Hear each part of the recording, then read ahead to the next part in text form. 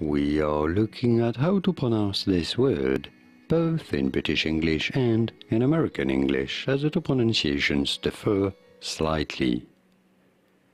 In British English, this is normally pronounced as awkwardness. You do want to stress on the first syllable, the O syllable, awkwardness, awkwardness. In American English, however, this is usually said as awkwardness.